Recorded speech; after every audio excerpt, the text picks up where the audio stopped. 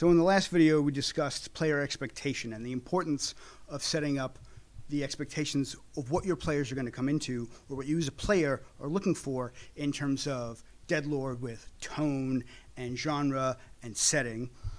And today, we're going to talk about live lore, but also tone and genre and setting vis-a-vis how do you do that? What's up?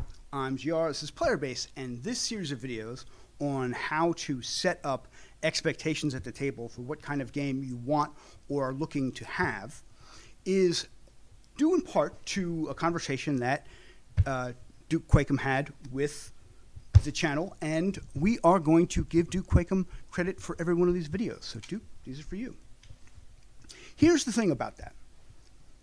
Tone, setting, lore, genre, what's the difference? And also, how do you impart them? Also, what do you mean by live lore and dead lore? GR. Okay, well, I said that I would talk about that today, and I'm going to talk about it today. Let me give you an example. Let's say your GM or DM is giving you the opportunity to play as a party of explorers who have trekked halfway through the desert and gotten lost from their caravan.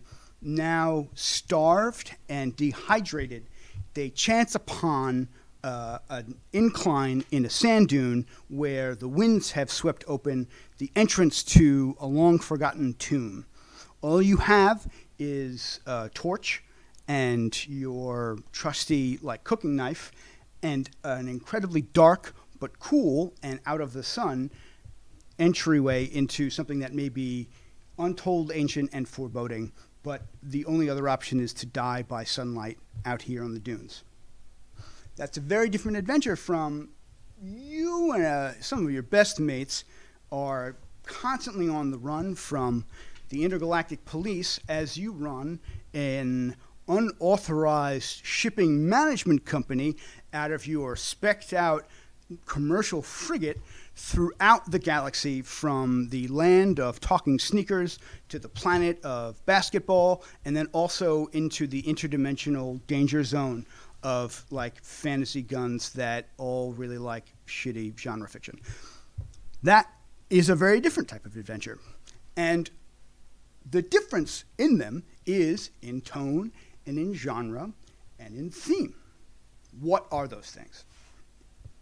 Genre is pretty standard in terms of what you're going to be expecting for people. You don't have to explain it too much. People usually know just by the type of game that you're running what kind of genre it's going to be. So if you're running D&D, the genre is high fantasy or low fantasy that is actually also high fantasy. You know, if you're running a game of Eclipse Phase, that's hard science fiction or medium science fiction, right?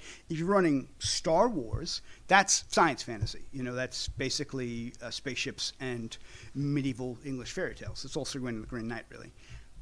Right? Those are different genres.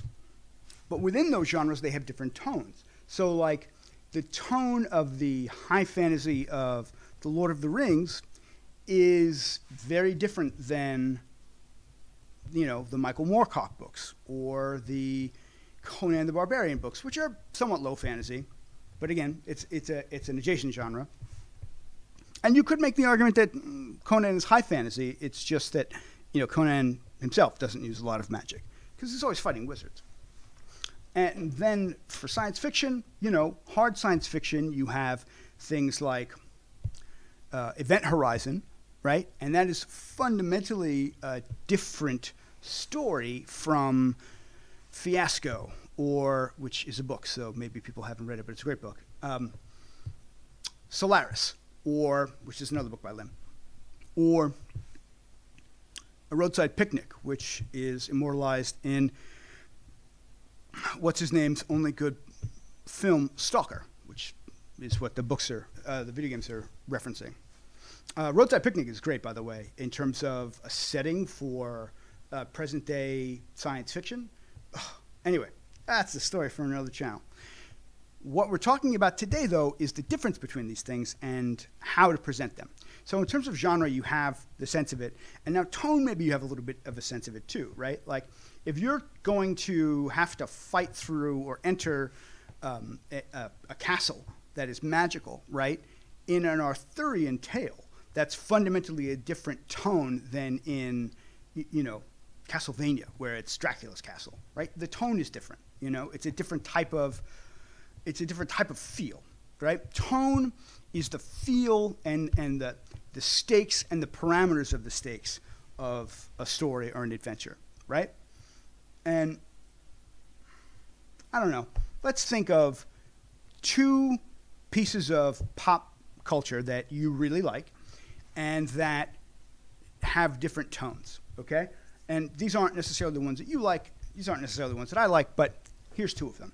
You have The Adventures in Babysitting, which is a particular type of tone of a particular type of 80s genre kids adventure movie, versus, I don't know,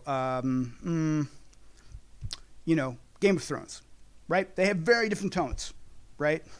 16-year-old girls have very different dangers and suffer very different fates in those two stories. But they're both adventures, and they're both, pseudo-fantastical, pseudo-realistic in their genre setting, right? In Adventures in Babysitting, I forget, aside from some 80s plot MacGuffins, like how much of the setup is that far divorced from reality, I don't exactly remember. And then in Game of Thrones, outside of the dragons and some like occasional magic stuff, like most of that stuff is just about like England with better tailors, It's just fantasy England, but like for real. And also like, I always think of Game of Thrones as if Jabba the Hutt authored Lord of the Rings, but that's a whole other story. Those two pieces of fiction, right? Those two genres, those two tones, they have. If you just look at the poster for those pieces of media, you already know what the tone and the setting is and the genre, right? You can read it very easily. And, if you want to make, like, on a photo imaging app, if you want to make, like, a little poster for what you're presenting as almost like a vision board, that's an interesting way to do it. But really just a couple of lines in a text message is enough, Again, and I'm going to refer to the video on how to build a character really quickly. Answering that first question will answer this for you. In your head, if you're looking to present a game as a game master or dungeon master, or if you're looking for a particular type of game as a player, answer that first question. And then use that answer, which is just one line, 21 words, just that one line as this is what I'm looking to present, or this is what I'm looking for, something to fit this, right? I remember one time I went to the New York Auto Show, and I was at the Volvo exhibit. There was a little Volvo hatchback. But even the Volvo hatchback has, like the little, whatever the Honda Civic that the Volvo made was, it has the legroom for a man who's like 6'5", 6'6". And a dude who was like, full-on Scandinavian big man style came in and looked to sit in it. Because, guys who are over 6'4" have a very limited range of automobile manufacturers who build anything, and they certainly don't come out of Japan, that they can fit into, or Italy. I don't have that problem. But that is enough for the reference that I'm bringing. It's not a tangent. The point is that guy already knows that there's certain things that just aren't for him. And so when he goes looking for a car, the first thing he does is he sits in and sees how far, because what he did, I saw him, I remember it very distinctly, how far back he can get the seat, and if it has enough legroom for him, because his legs were like 1.5 meters practically or whatever. And that's what this line is. It's just letting other people know if you're a good fit for them or if they're a good fit for you for this game, for this adventure. Not forever necessarily, but for this. And we're going to go into live lore a bit more in the next video, but just to close this out, the difference between live lore and dead lore is that dead lore sets the expectation. It's static. Live lore is basically in-game, in-character, something that the game master or the dungeon master is telling the player that that character would know. They don't necessarily have to roll for it. So like, if the character is looking to get on a ship that's going with the trade winds to the next continent, and that character was a sailor, the game master is, with live lore, able to tell the player, like mid-game, your player would know that like those, you know, those barges leave at 4:30 on Tuesdays from this dock, that kind of thing. But we're going to discuss it a bit more tomorrow at the next video. And until then, I am GR, and this is Player Base, and so...